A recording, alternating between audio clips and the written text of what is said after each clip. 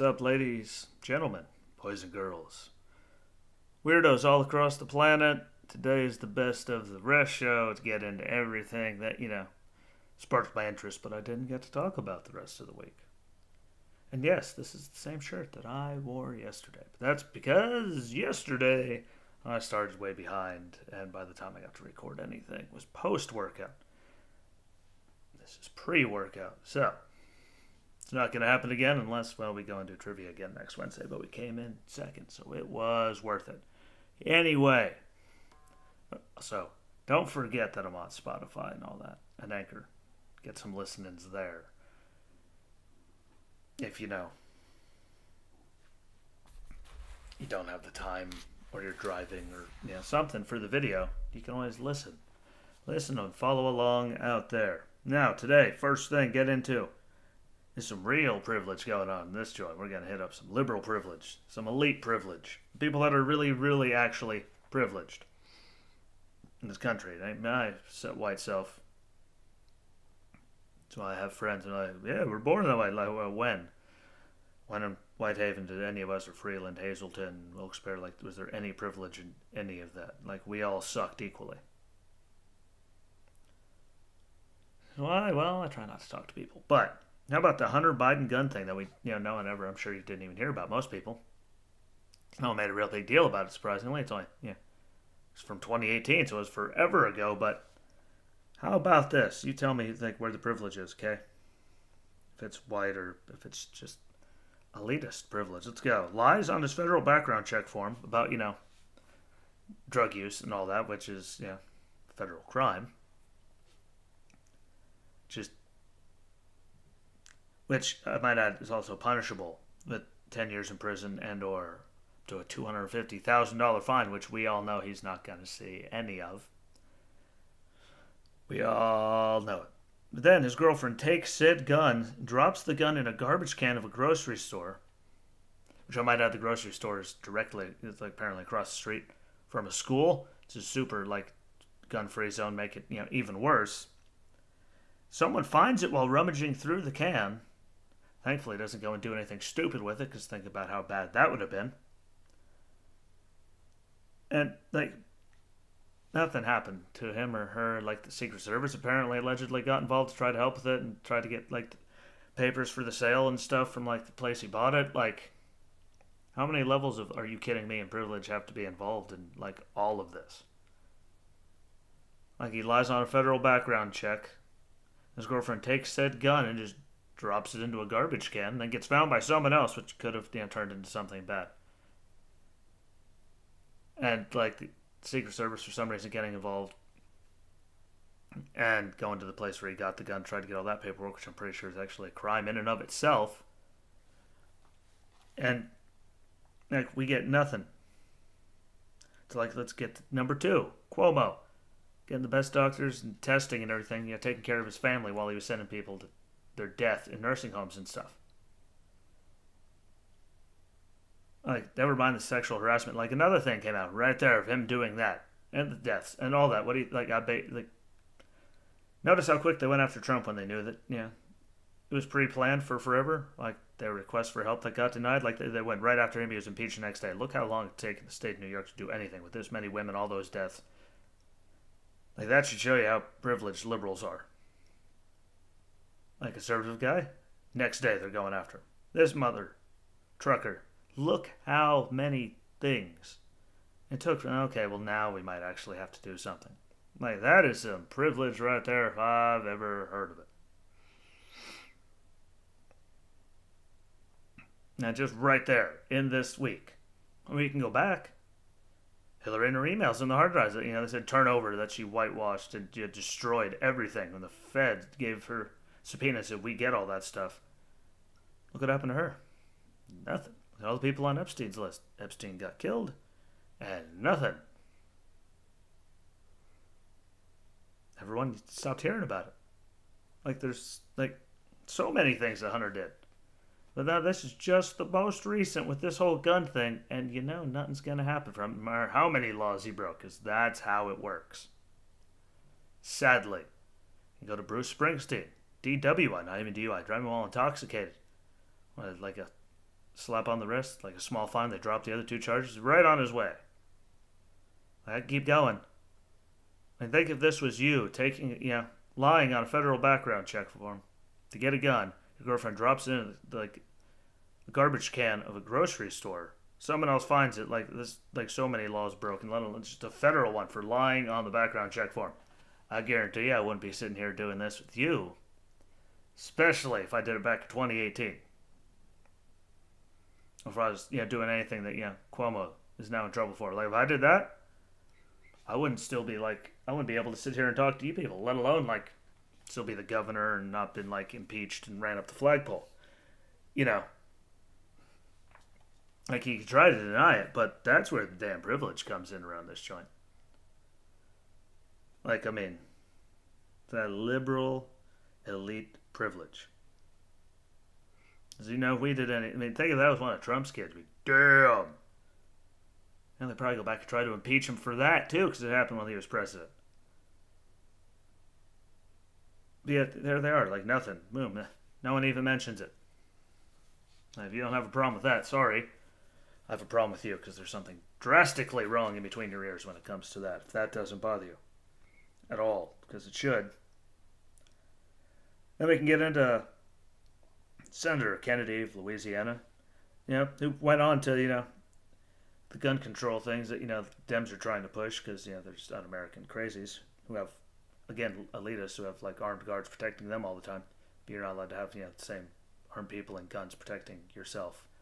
Shows you what to think about you because, they're still going to have those people protecting them. But John Kennedy, Republican, man can talk, long drawn out. Kind of like him, though. But on the theory of guns, he said you don't stop drunk drivers by getting rid of all the sober ones. That right there, couldn't have put it any better to sum up what they're trying to make it so, like, law-abiding gun owners, get all these rights and everything infringed upon and destroyed because of people being criminals. Hate to break it to you. Taking away guns out of all the law-abiding citizens' hands is not going to stop the criminals and the crazy people from getting their hands on stuff and doing really, really bad things. History has proven that. Over and over and over and over and over. This keeps happening. Them when they don't have guns, knives, explosives. I went over it yesterday. More people got beaten to death by people literally beating them to death with these or their knees, elbows, headbutting them than from shotguns and rifles combined. Blunt objects was higher. Knives was almost double the two of them combined. It was over double, I think, the two of them combined, actually. Which means that on their own is way higher. Handguns are just obnoxiously higher, and yet they're not going after anything like that, but they're trying to infringe on your rights. That's all it's about. It has nothing to do with trying to save people, because if it was, there's a lot bigger problems. But you can't, that was a good analogy, though. You don't stop drunk drivers by getting rid of all the sober ones.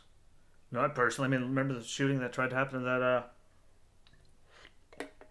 church in Texas?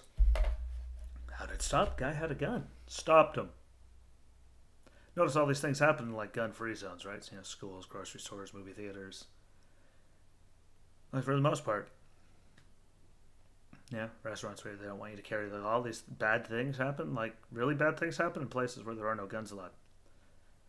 I think it's much, more unlikely to happen, if the person going in there is like, oh, I'm going to shoot up all these people, and they know that, like, there's 20, 30, 40 armed people inside of said place. So the second they pop off a shot, like they're not going to make it out of there, probably a great deterrent. Seems common sense to me. It seems basic common sense to me. I could be drastically over my head, but you're way less likely to go in there and do anything stupid when you know you're going to get taken out before you might even pull off a shot. So, I don't see where taking away, like infringing on rights that shall not be infringed upon, or again, thanks to Mark, shall not be questioned. That's what Pennsylvania's Constitution apparently says, which is even better. But it has nothing to do with it. Like, the more gun-free zones we make, it seems the higher the number of these things seem to be.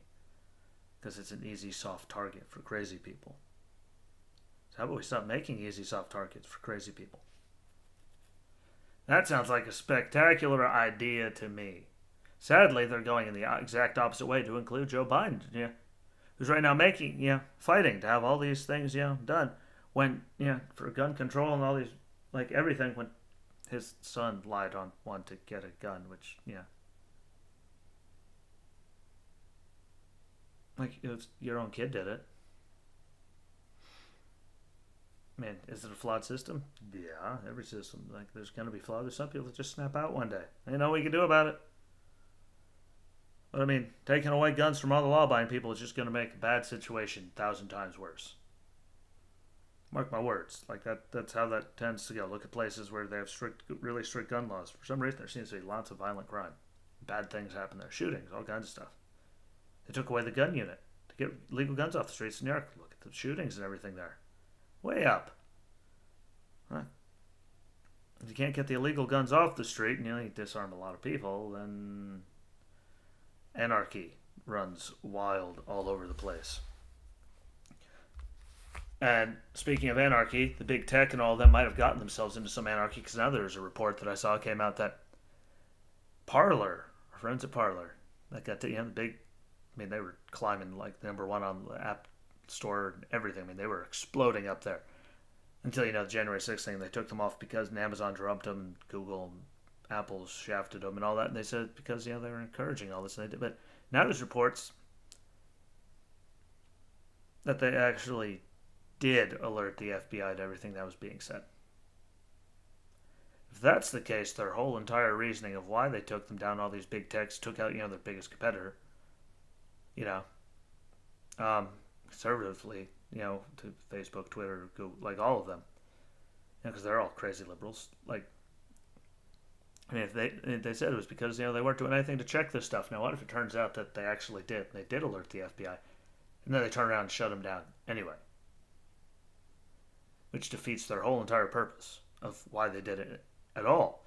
And it's amazing because how many conspiracy theories have to fall? They're all right-wing crazies and they never did anything. What if it turns out that they did and they told the FBI? Like, and all the stuff that the Google guys and the Apple guys and all of them said about getting rid of them and why they did it, and Amazon, all of them. Well, it turns out if it's like they really did alert them and they just took them out and took advantage of it, and now it's backfiring.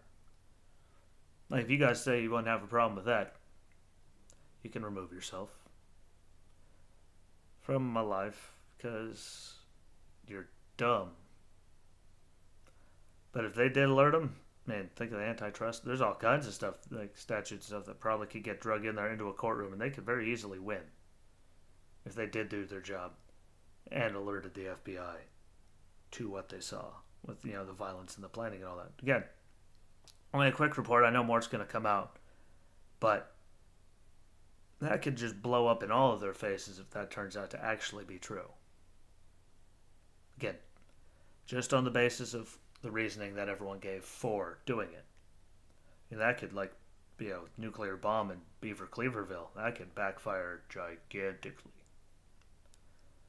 And I'm not saying I'm rooting for it to, but if I got just smeared and shafted and screwed with all that time, like throwing off the internet, throwing off the website, throwing off the app stores, just throwing off everything off the world when you're ascending and you're #1 trending thing in the store for social media and all that, and then that happens and they shaft you and everything's gone and you have to keep doing all this fight just to rebuild and have anything.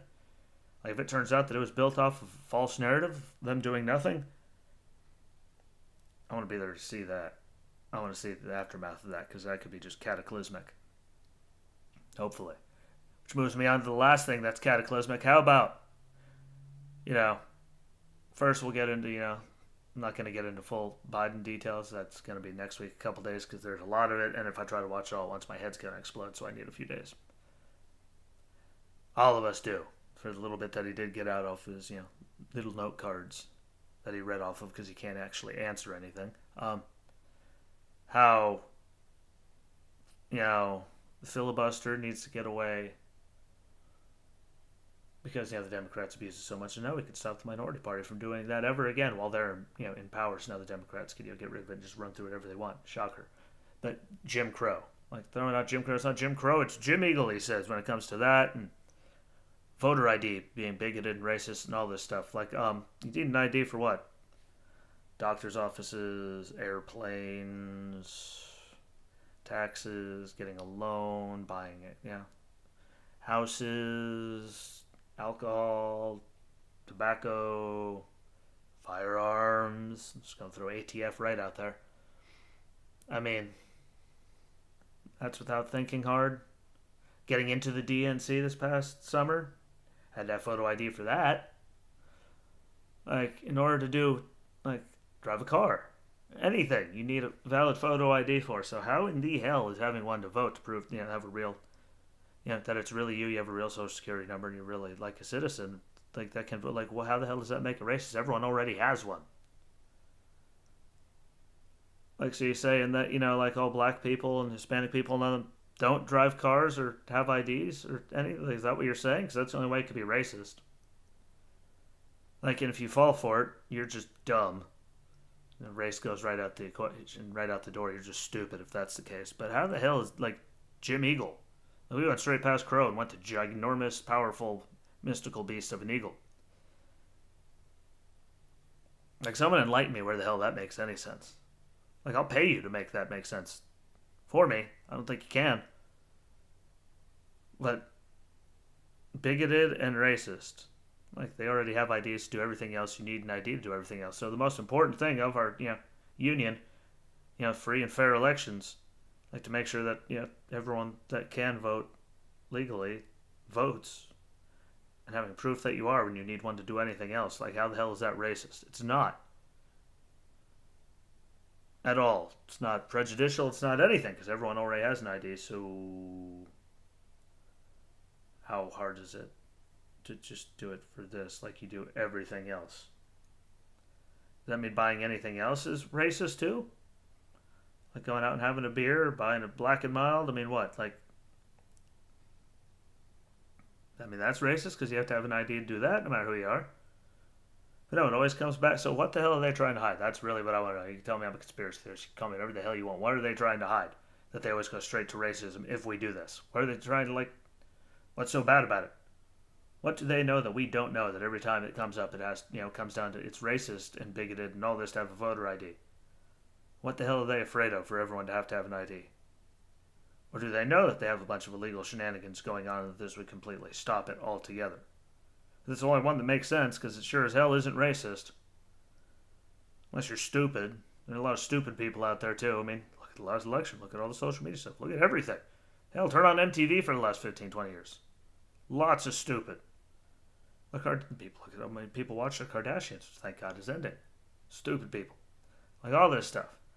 But, man, am I getting tired of hearing them call everything from filibuster to voter ID and all that Jim Crow, Jim Eagle, racist, bigoted. Like, it's not. You need an ID to do everything else. And if you're an idiot that falls in line that, yes, it's racist, well, guess what? You're an idiot. There's no other better word for it. If you know someone that thinks that way, they're idiots. You probably agree with me on that.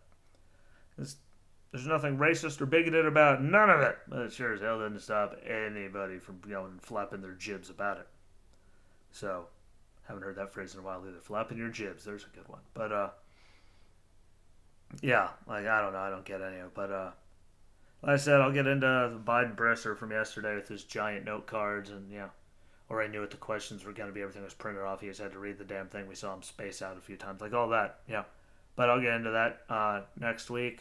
Again, need a couple days to just read over it, listen to it, and then go through everything that he said to get all the numbers and the stats and everything for what he said.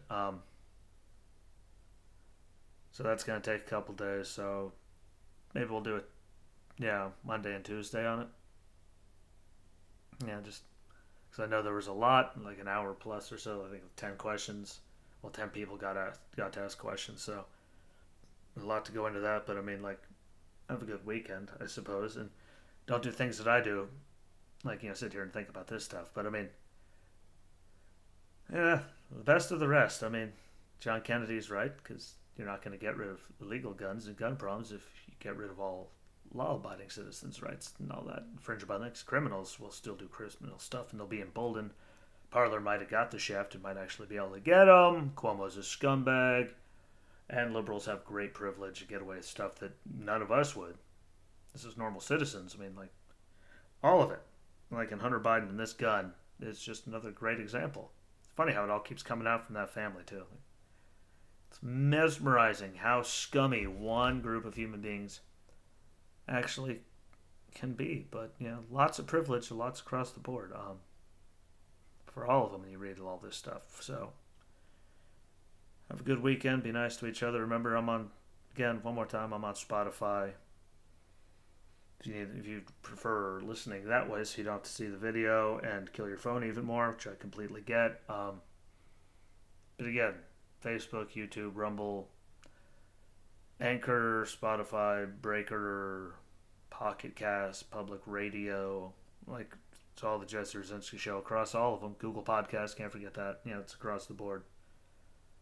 So it's there for every single one of them if you want to follow along on any of those, especially the Spotify, because that's a more put together show.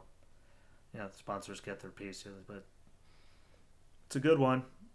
Or just follow along on all of them, because the more follow along, the higher up I am on searches, so the more we can pop up and get the more word out there. But enjoy each other's company. Have a good weekend. Hopefully your weather's nice. Nothing dumb happens. And like, share, comment, follow along. Tell me what you think. Comment, message me if you want. Tell me what you want me to talk about. Do all that stuff.